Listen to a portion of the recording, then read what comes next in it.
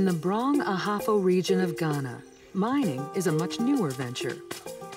Most people earn a living by farming, and although it's not a wealthy area by most standards, communities here are well established, with customs and a way of life that dates back generations. When Newmont Mining discovered a gold deposit here 10 years ago, they were working with a community that had no previous experience with mines. Everyone realized that building a mine in Ahafo would mean a big change of life.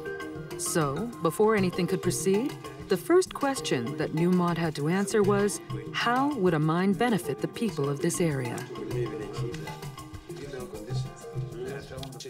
When a mining company proposes creating a mine in any country, it has to lay the proper groundwork, and that means developing a real working relationship with the locals.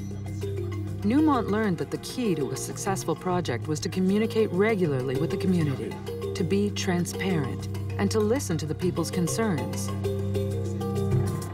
Given the land it needed, one concern of the community was the impact the mine would have on farming, the primary way of life at Ahafo. A certain number of jobs with the mine would be available, of course, but the ore in the ground would eventually run out. Newmont decided to assist local people in obtaining the new skills needed to replace farming with other income-generating opportunities. In partnership with Ghanaian and non-governmental organizations, the Livelihood Enhancement and Empowerment Program, called LEAP, was created, a community-established training and education program.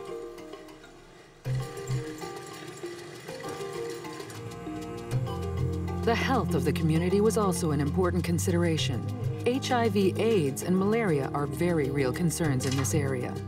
So projects that help bring resources to local health clinics, malarial nets into households, and educational resources into communities create lasting benefits.